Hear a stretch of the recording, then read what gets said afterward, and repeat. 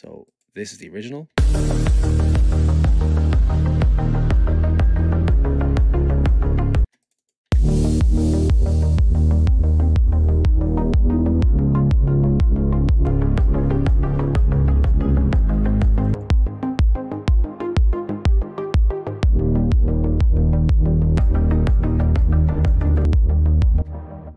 Nice. Right. I am going to walk you through the remake I made of Böhmer's. If anybody knows the current title, let me know. But for now, it's just called ID. Of course, it's not perfect. I didn't spend too much time on the hi-hats. You could do more. Obviously, you can do more. I'm I'm just done with it for now. I spent way too much time on this. Anyway, let's take it from the top. I don't have that exact bling, whatever you want to call it, intro sound, but I just made, I think, this little bit here.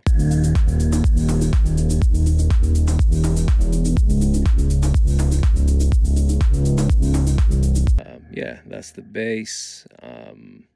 This sounds pretty cool, but you can hear it clear here.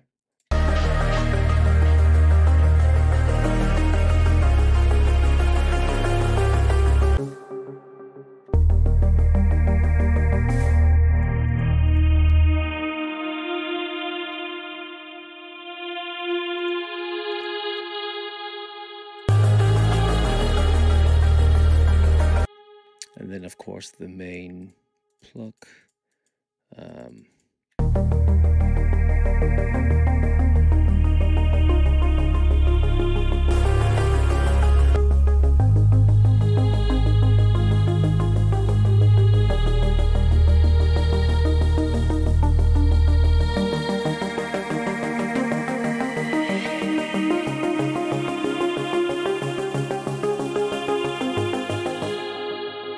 I think they can be put a bit more distortion on it, but you know, it's cool for now. And then I made the little these little effects. I made everything from scratch. Just, you know, most people would just use like sound effect packs or whatever, but you know, if you want to make your own, I mean, this obviously looks like a wave, but I made it, recorded it, and then blah blah blah. So that little thing here.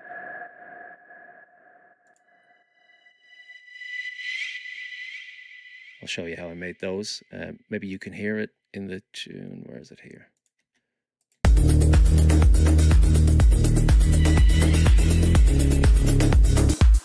Yeah, it's not 100% accurate, but it's good, close enough.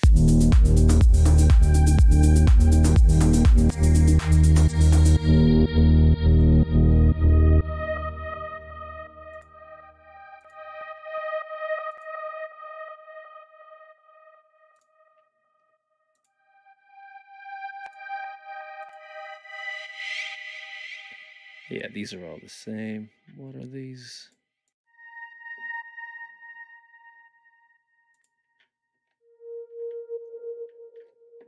Right, so nothing special. Wind noises and effects. So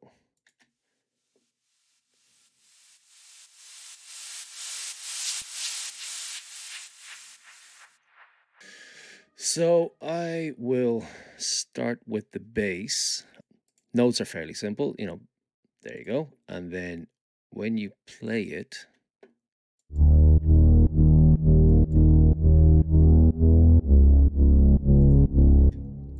now the semitones go up by 2 semitones. So whenever you go, it plays and then.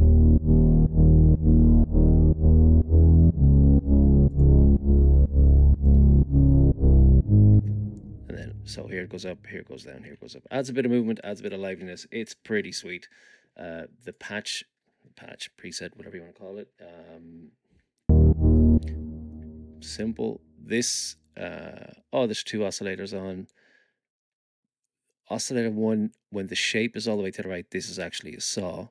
So this is a full volume. This is 1 octave down. It's got unison, but it's 100% centered. So I've noticed that. I've never heard about Ben before this song was pointed out to me. Shout out to Kurt. But I've listened to a few of his tracks now, obviously, and a lot of his stuff is completely mono. A lot of stuff is even just one voice, but in this case, it's definitely unison. Not too detuned, but completely mono. Here, there's no filter modulation, anything like that. Cutoff is set to 446.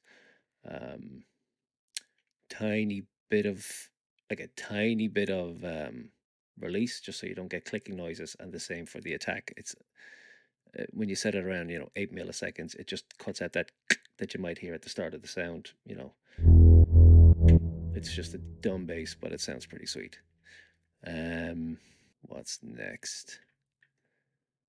The kick. Yeah. So the kick is in a super bass heavy song. You can't have like big, massive, long kicks because it'll interfere with the bass. So it kind of has to be short and where is it? Kick. So it kind of has to be short and sweet. So when you mix the bass and the kick, where's the side chain? Is that it? Oh no, I automated the sidechain, so it's doing this. Could probably whatever. It's not doing a whole pile. So yeah, when you mix the two, the kick has to end fairly quick. Freeze. The kick has to end pretty quick, so the bass has all the room to continue on. And this is a G sharp note. I'm pretty sure that's what it is. Maybe G. But I think the G sharp just got a little bit closer to what was in the original. How I made it was pretty simple. It's like anything else, pretty simple sine. This is the volume envelope. It's nearly a 16th. It's a little bit longer, and the pitch. I've done like that. It's a 17. See, that's just annoying. Bring it down to where it's comfortable. Fix the slope. That's all it is. Processing on it. A little bit of OTT for clarity. Adds a little bit of punch, tiny bit of bass extra. Distorts the highs a little bit and a little bit of a boost. EQ, a lot of EQ. It just takes out the stuff you don't need. Like here is just that dirty, muddy sound. There's no need for that. All you need is the click and the sub, pretty much, and then tiny bit of limiting, probably just to control the volume. Yeah, the bass, by the way, because the bass is a unison bass. You probably couldn't hear me talk. Because that bass is a unison bass, because you have multiple voices stacked on top of each other, it can become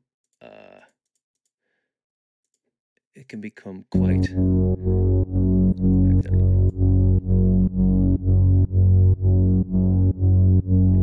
So you can see the volume dipping up and down, and so to make your basses, thick, fat, full, blah blah blah, all the terminology. I just put a limiter on it. Like it's taken out quite a bit, but it's just to get a very consistent level of bass. A little bit of drive, not doing much. Soft cleaver. I don't even know if this is doing anything. Yeah, it might be taking off half a dB or whatever. You can probably just leave that off. Next, what's next? Yes, the resonant lead. Very interesting sound. It's pretty much just a saw, but it's got a few peaks on certain harmonics. So if I play,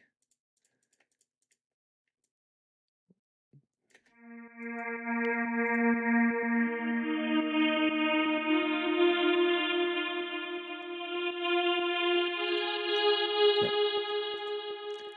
I'll actually just play the first note just to make it obvious. So this is pretty much a saw waveform, heavily cut off, you know, after 2.3, 2.4 kilohertz. But just these give it that the character of the sound. Now, you could do this with an EQ, but I just couldn't get it right. So in this case, I took advantage of Citrus, where you can edit individual sine waves. So if I'll do the same here. So oscillator. Let's make that bigger. All right. So you could see pretty much exactly what's happening here. So just, all right. So convert to sine harmonics. This is what a saw is, right? It's just a ton of sine waves. If I turn this off.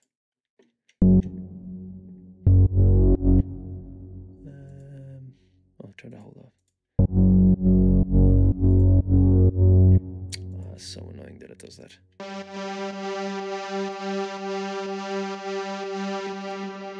Right, so it's got unison. And I'm sure there's a filter EQ'd in post. Right. So same thing happened here. Just cut it off with an EQ, even though you don't need to do it in here because it's cut off automatically here. So once you have that saw wave, you can edit it. And it was just these few harmonics that are just boosted, and that one a little bit too. I mean, you're nitpicking, but that's what gives it the character of the sound. So a little bit of EQ. I added more chorus to it, even though the chorus in Citrus as well, just for more thickening, not essential. Reverb. I put the balance on it just because I know the volume's automated, and sidechaining is applied to it too. So the sidechaining is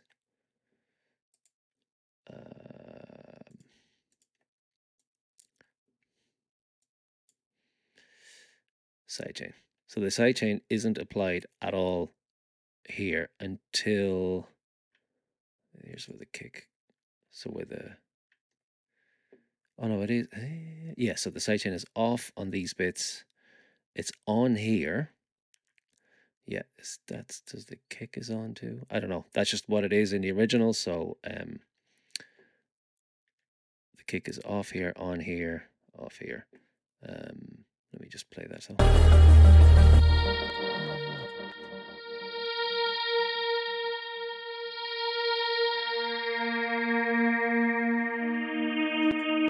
But here.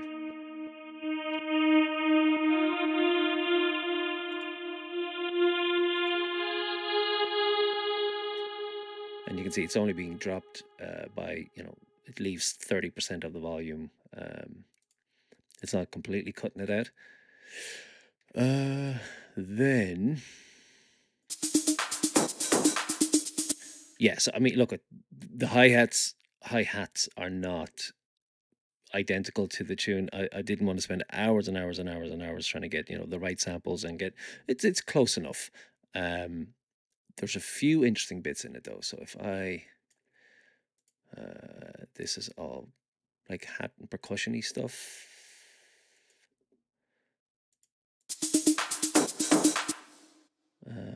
Is anything muted? No. Right.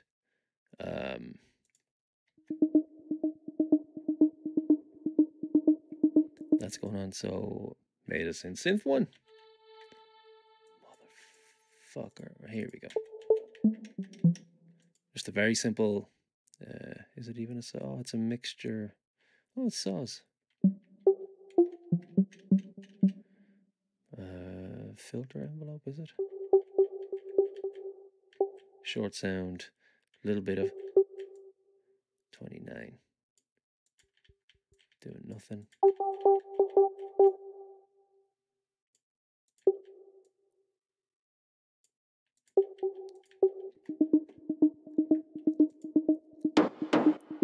Oh yeah. That's like adds rhythm to the song, but that's, you can hear that in the original.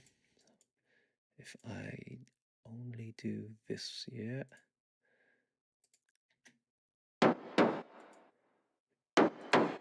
Be handy if I turn that on too.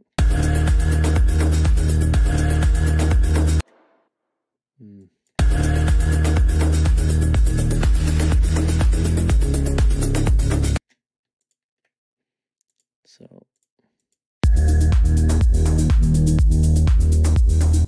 again, I didn't want to look for hours for samples, so it's not like it's exactly the same, but it's made with white noise, I think. Yeah, mixer all the way to the right. Made with white noise, and then, you know, manipulating the filter to give it a like a plucky kind of sound, bit of drive. I'm pretty sure I took this from a sound bank. Is it that one? Or that one? Yeah, I'm pretty sure. I'm pretty sure it's like one of these, and then just kind of change it around a bit to make it fit better. Let me see here.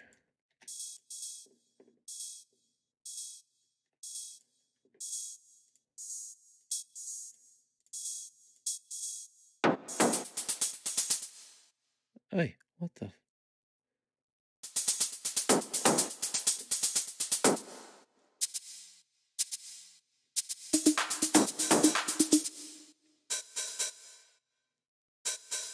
Oh, ended up not using that, but whatever. I'll leave it in.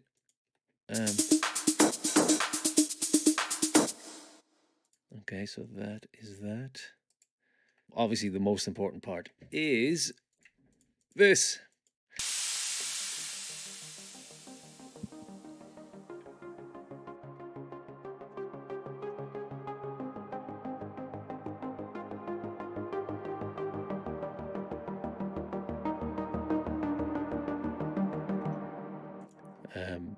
So one oscillator. I started with a saw. What percentage is this? 12-ish. And I just couldn't get the right character because it felt a bit more. When you apply drive to a saw, it obviously becomes a bit more squarey, which is kind of like what happens if you change the wavetable position of a pulse. So I just played around with this, played around with the filter settings. I mean, I went back and forth and tried, you know, for ages and ages and ages. I settled upon this.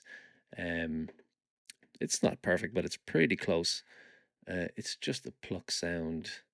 I'll clone it for now just to play around. Yeah.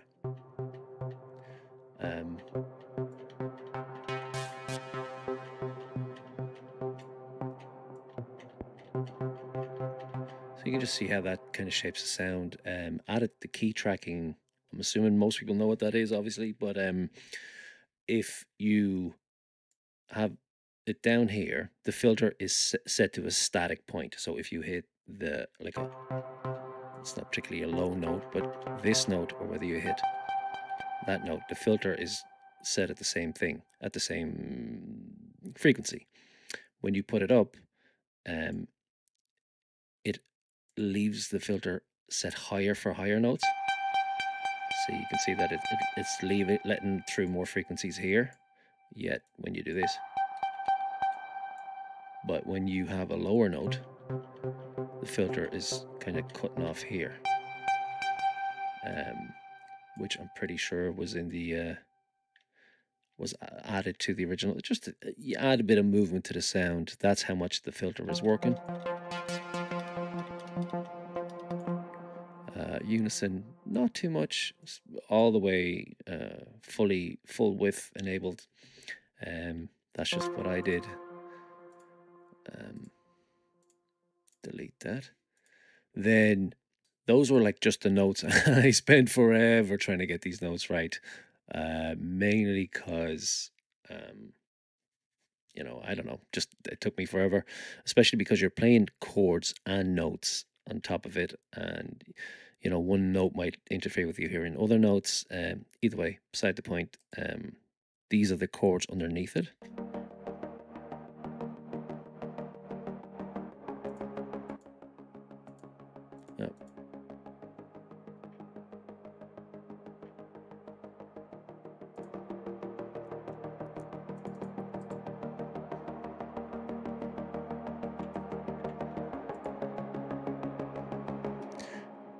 I'm pretty sure these are accurate. I could be wrong. This is actually the exact same as that. So this is connected to this automation. So it's just bringing up the volume. Yes, I had that initially. I changed that because you could hear like more reverb in the sound here. And then it's as if the reverb then, obviously it doesn't cut out, but the level of it gets less. It's probably just to fill up, you know, add some filler to the breakdown of the sound. I'll play it just to see if you can notice it from here on. Just kind of see if you can hear the reverb of the sound getting less here.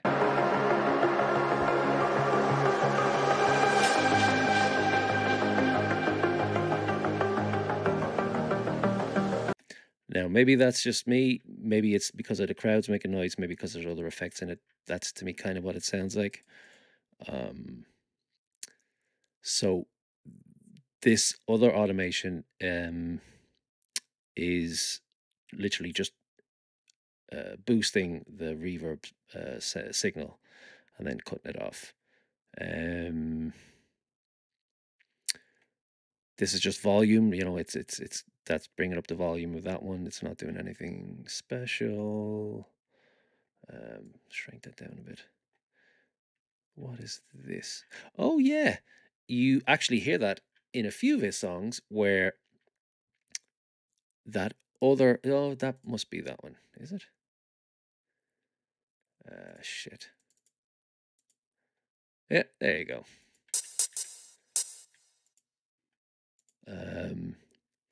So it's like the same hat loop is kind of being used throughout the song, and then when the beat kicks in, the main part, so to speak.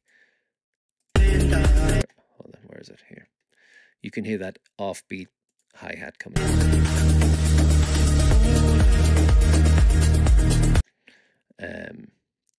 So yeah, that's that.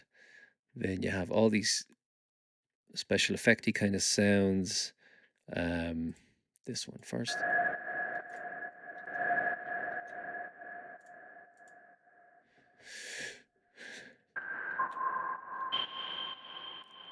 So what this is, it's set all the way to the right, which is noise. It's white noise. It's a long sound, so I'm assuming this is doing nothing. So it's probably all about this. No, I'm wrong. Ah, there you go. It's the resonance is all the way up, and the track is all the way up. So just like in the earlier example, when you hit a higher note, the resonance of the filter is set here. When you hit a lower note, so it's not a sine. It's just white noise, and I think it's actually the way I've set it here. So 163 actually corresponds with the note. So I'm hitting a C. Yeah, I see I'm hitting a C here too, which is kind of cool. And then another, a higher C. Yeah, still saying C. So with this, you can actually make tuned, you know, sounds like this. Next, what's this one?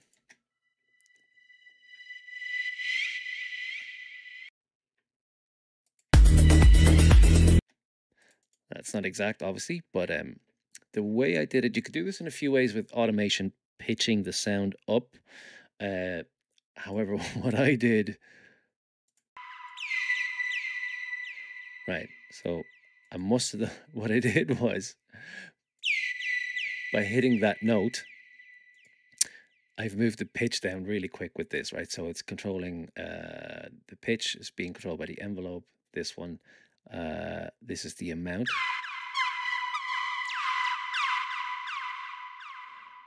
I probably should have done it where I put automation to pitch the sound up, but I just did it arseways. Yeah, just a simple sound. It's just a saw, and then oh, I took that off. EQ'd it like that. Added reverb. No. So what I ended up doing is I would have saved it as a wave file here, reversed it. So that's it now. So it's literally just the opposite.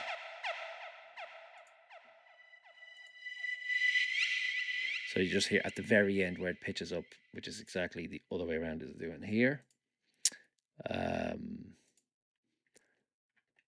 Most of these sounds are actually just fairly simple saws, but they fill up the sound nicely.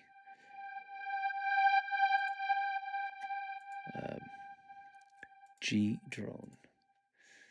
G drone. That's a wave.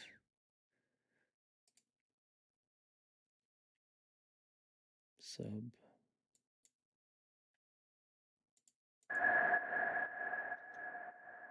Oh, I played 2 notes here for that. Must have heard that in the original too. So there you go.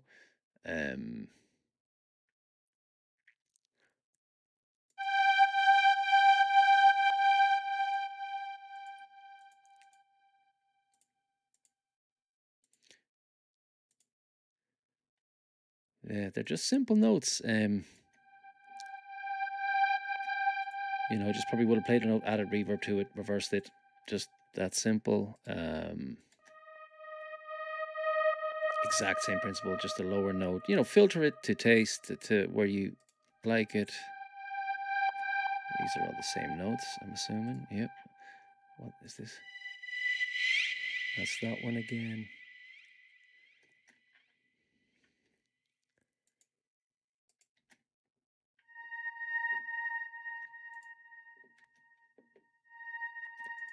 Interesting. Another saw.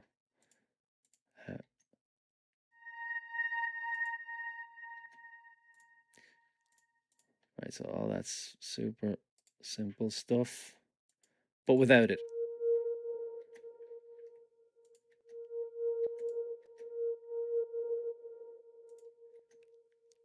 That one's interesting. Still just a saw, cut off, very low. Yeah, there you go. This one I really like. So what's happening here is white noise, which you can't hear because I'm sure some filtering is going on. Volume. There you go. Volume's over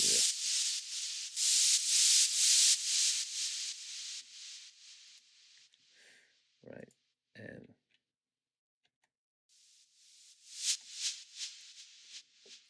so it's going to a ping pong delay, you know, whatever. Then this, the cutoff is being, or the bandpass filter is making this movement. So can I show that like this?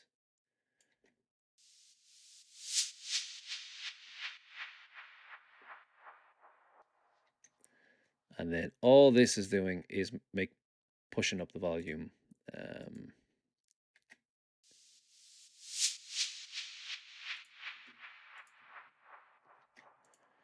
Pretty sweet. And then this would have been just played white noise through, you know, probably some reverb and stuff, maybe a hint of EQ.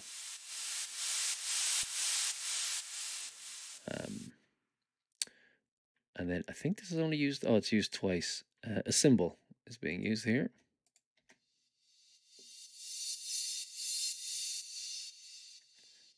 And I'll show you that in the song.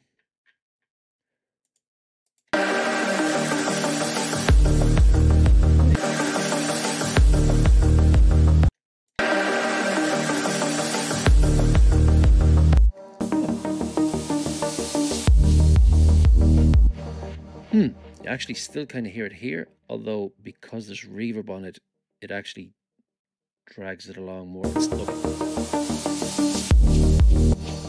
Yeah, it's nice. And then the EQ, this goes through a sidechaining thing as well, so that when it doesn't interfere with the kick. Not that cymbals really interfere with them, but you just clear it up and add some movement to it. Yeah. And then this bit. Now, you could probably add white noise to the pluck, and as the filter opens, you hear it more. I did it separate, so.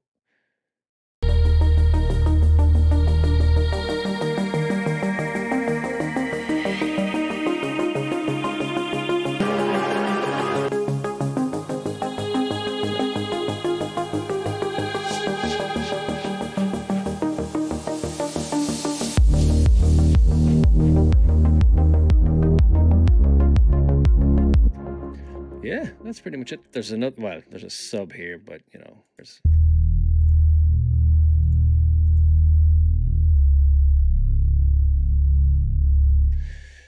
The difference with this sub is that because you're in the breakdown of the tune, you can have more movement. It's actually, it kind of adds life to your track. So this is limited, the crap's limited out of this. This actually, you're leaving that dynamic range open here, so to speak.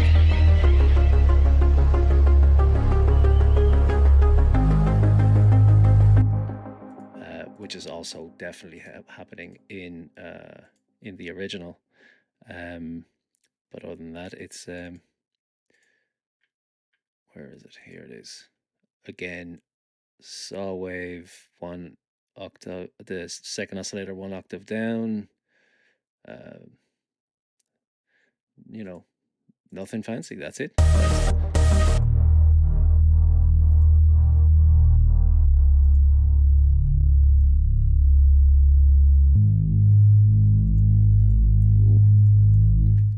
Just going to take a bit more off that to get that clickiness out.